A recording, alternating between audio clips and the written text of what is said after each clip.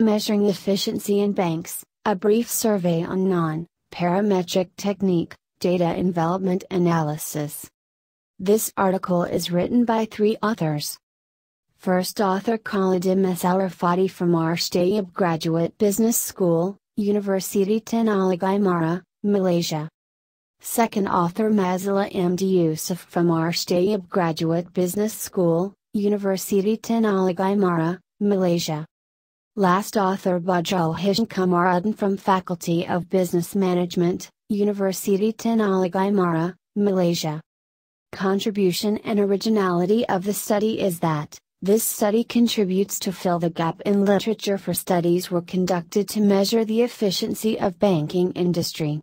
Also, it contributes in the body of knowledge by understanding the status of efficiency in the banking industry using non-parametric approach. Objective: this paper provides a survey of efficiency in banks using data envelopment analysis in developed and developing countries.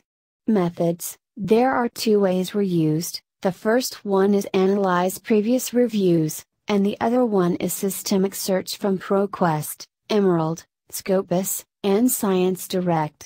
The search conducted to identify efficiency in banks in developed and developing countries. Originality: this study contributes in the existing literature in measuring efficiency in banks using data envelopment analysis as a non-parametric technique.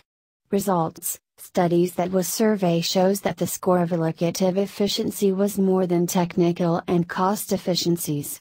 Also, studies shows that the scores of cost efficiency were more than the scores of profit efficiency.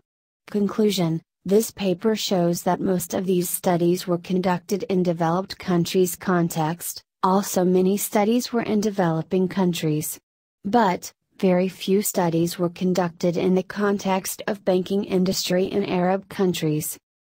Thanks for watching this video of PAC Publishing Group of International Journal of Business, Economics and Management Volume 3 Issue Number 5.